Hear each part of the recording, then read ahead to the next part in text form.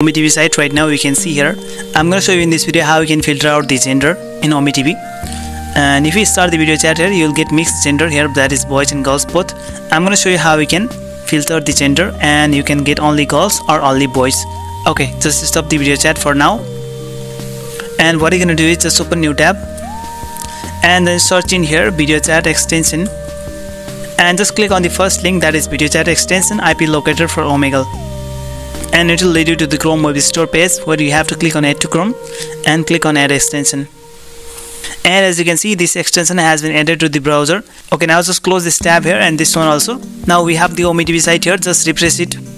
As you can see, this extension has been integrated with Ome TV site. Click on OK, click on close, and now we can see here video chat extension. We can access the settings here, and if you scroll down here, and we'll find one option here called gender recognition, and you can skip man or skip woman and filter out the gender here. Okay, we can skip man here. Just go to IP.